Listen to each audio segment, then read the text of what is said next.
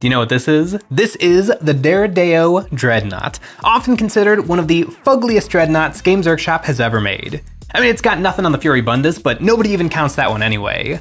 Whenever I get into conversations about dreadnoughts, the Dreadnought often receives a lot of negativity. And sometimes from me too, because I kind of agree, it's sort of an ugly model. It's got some wonk in the bonk, let's just say, but I want one. I am a Dreadnought connoisseur, and I want a Dreadnought in the collection. So I am going to put this together, and my Dreadnought is going to be unquestionably cool, objectively cool. And the way I'm gonna do that is through kit bashing.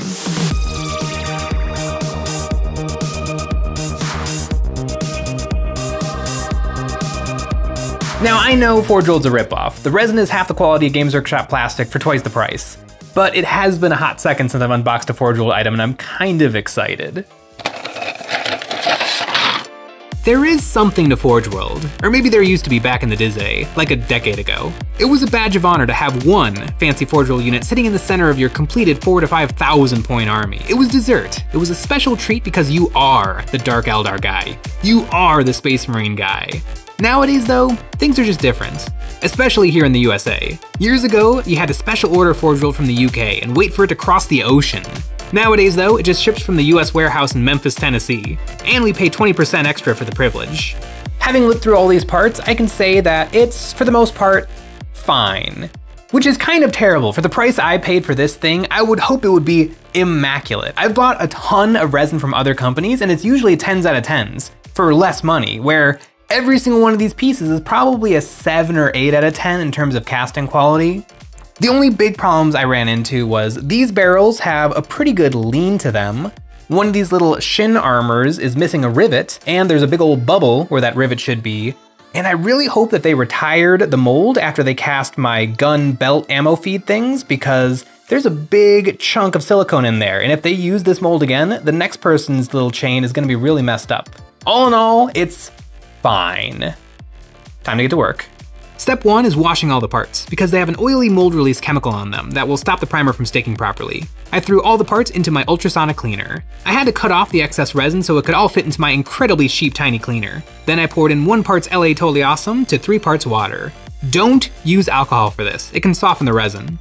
Now the real work begins. Games Workshop plastics are basically perfect right off the sprue, but on these Forge World resin pieces, I have to do a lot of cleaning up. Carving away excess resin, sanding. I think this is part of why there's still a mystique to Forge World. It's actually impressive to see someone get one of these things built. The gun barrels still need to be drilled the old-fashioned way, and speaking of barrels, Forge World connected these with a strip of resin. Probably a good idea for casting, but it was a pain in the butt to get rid of. I cleaned up the weapon options that come in this kit, and it made me wonder, heavy bolter or heavy flamer? It's, the heavy flamer is so cool and a very powerful weapon. But it's close range. I really don't see this Dreadnought ever getting charged or needing a weapon like the Heavy Flamer. The Heavy Bolter's not that good, but at least it can actually reach out to the sort of ranges that I'm gonna be typically shooting with the Dreadnought.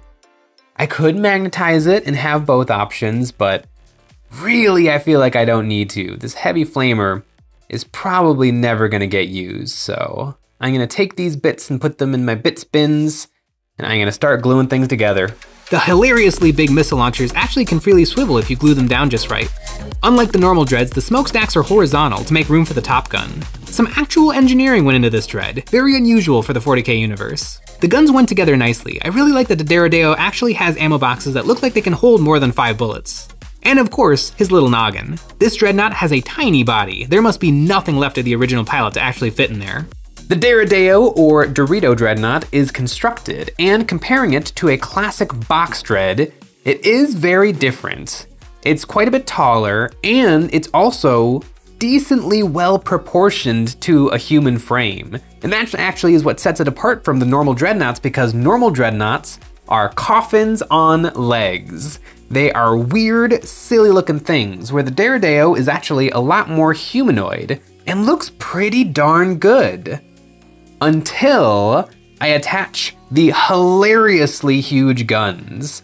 Now, I do love how redonkulously big these guns are, but it does really highlight how tiny those legs are. And I think that the legs are gonna be how I am going to fix or alter this Dreadnought to be extra awesome. And the way I'm gonna do that is with the Sentinel kit. This is the new Sentinel from Games Workshop, and what I need out of this box is the legs. I think just the Sentinel legs would actually look pretty good on their own, but I think I can modify the Dreadnought's legs into the Sentinel's legs and get the best of both worlds, and use as much expensive Forge World resin as possible. Now, from all the way over here, I can hear you all wondering, Jay, did you buy a $45 Sentinel just to kit bash part of its foot into the Dreadnought? And, yeah. I'm gonna try to use as much of the Sentinel as I possibly can, but, yeah, it feels a little sillier now than it did when I was ordering the parts. First, I cut away the peg that helps you pose the Sentinel. Then I had to cut away almost all of the ankle so that I could slide the resin joint onto it. This was really hard to do, but working slowly and carefully, I made it happen. I cut away the old leg joint. This felt wrong, destroying that much Forge World detail, but I had to do it. I drilled some holes for the Sentinel's hydraulics and shocks. Then I stuck the new leg into place. I put green stuff into the leg to make it taller, because now the leg sits at a weird angle from the foot, because of the chicken stance of the walker. And I had to glue the neon upside down because of the new leg. I glued the new legs onto his butt, then threw on the torso, and it looks really different now. The Dreadnought now has some funky fresh legs. Putting it alongside the classic box Dread, it now towers over it, and it's so interesting. Those new legs are a good counterpoint and counterbalance to the humongous guns. Those legs look like they can actually withstand the crazy recoil of the autocannons, as opposed to the old kind of stumpy legs that looked like it might fall over if it fired just a little bit too fast. Now I gotta fill up that base with stuff, and it's an 80mm base, so there's lots and lots of room to play around with. I went back to the original Sentinel sprue. I used up the legs, so now it's time to do something with that head. And of course, old Games Workshop put a stop to my fun. So I was hoping that I could use up the rest of this Sentinel to have it dead on the ground with a bunch of autocannon holes in it, but it turns out the new Sentinel kit is probably about 25% bigger than the old Sentinel. It is huge. It's way too big to put on this base, so I'm gonna have to figure out something else to do with you, and I'm gonna have to figure out something for this base. I went back to my tried and true Black Templar base trick, pine bark nuggets. I hot glued these downs into spots that wouldn't interfere with the big feet of this Dread, and a big feet, you know what that means. Big autocannons. And I put some milliput to soften the transition from the wood to the base. I covered the ground in wood glue and then sprinkled on some sand and pebbles. It's not the most amazing base that I had in my head, but it's still good, and it'll match the rest of my army nicely. Now it was time for assembly. I had to soften up the guns so they would fit properly onto the body. I used hot water for this. This is pretty tricky to do. For anybody else out there building a Dreadnought with the anvilous autocannons, definitely glue the belts on last, or else you have to do a lot of tinkering. This big boy was ready. It is finally time to paint this sucker up, and I am a little bit nervous because I am bad at painting vehicles.